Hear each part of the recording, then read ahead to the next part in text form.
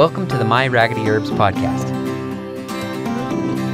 This podcast is for truth seekers, homesteaders, homemakers, and medicine makers who are eager to roll up their sleeves and learn how to make their relationship with God, their family, and their home their first priority.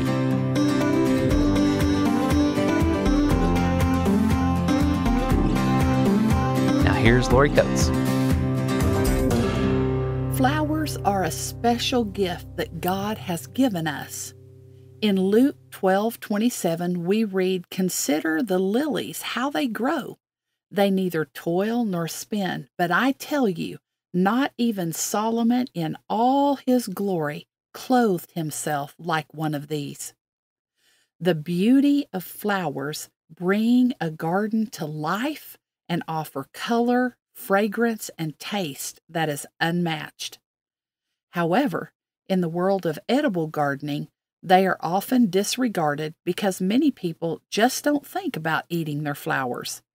Not all flowers are edible, and others are just too pretty to put a fork in.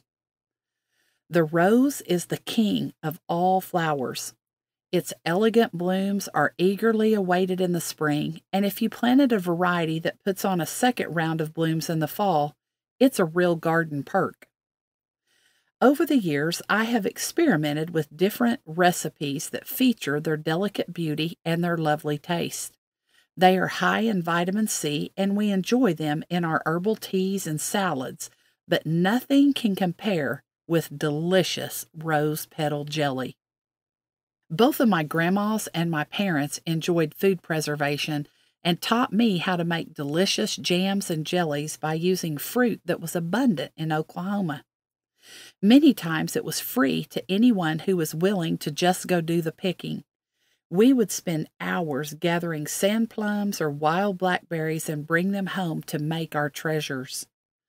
Over the years, I asked several of my relatives and my friends if they had ever eaten rose petal jelly, but none of them had. It was then that I decided to develop my own rose petal jelly recipe and utilize the beautiful flowers that were growing in my yard. This jelly is unique, easy to make, and beautiful in its little jar. Oh, and did I say it tastes amazing? My man's man of a husband says that it's his favorite. Who would have thought? To make this jelly, you will need 2 cups of fresh rose petals. You know, the ones that remind you of your grandma's yard.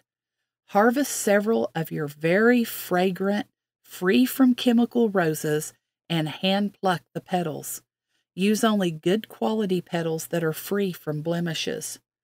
Once the petals are removed, discard the stems and place the petals in a strainer. Gently wash the petals under cool running water. Place the petals in a large pan and cover with 4½ cups of warm water. Place the pan over a medium-high heat burner. Bring the petals and the water to a boil and turn off the burner. Cover the pan with a lid and allow it to sit for 15 minutes. Remove the lid. Use a strainer to remove 1/2 of the limp rose petals and discard them. Leave the other half in the pan of the water. Stir 1.75-ounce box of 100% natural Sure Gel Premium Fruit Pectin into the rose petal and hot water mixture and bring it to a boil that cannot be stirred down over medium-high heat burners and boil it for 1 minute. After 1 minute, quickly stir in 5 cups of white sugar that has been pre-measured. Once again, bring the mixture to a rolling boil that cannot be stirred down over a medium-high heat burner and boil it for 1½ minutes. Remove the pan from the burner. Pour the jelly into 12 8-ounce jelly jars that have been sterilized and are hot. Make sure after pouring that each jar rim is clean and free of any sticky substance that would keep it from sealing properly. Seal the jars with hot lids and rings and place in a water bath canner. Bring the water to a full rolling boil and set your timer for 15 minutes. After 15 minutes, remove the jars from the canner and allow them to sit on the cabinet undisturbed until completely cool. You should hear each lid pop, indicating that the jar is properly sealed. That little pop is true music to the ears of any canner. Thank you, Father, for giving us these garden lovelies. May we enjoy them and offer praise to your name. The gardening information presented in this podcast is based on USDA Plant Hardiness Zone 7 for Central Oklahoma. Nothing in this podcast or on our website should be construed as medical advice. Consult your healthcare provider for your individual nutritional and medical needs. The information presented is based on our own research and is strictly that of the author and not necessarily those of any professional group or entity.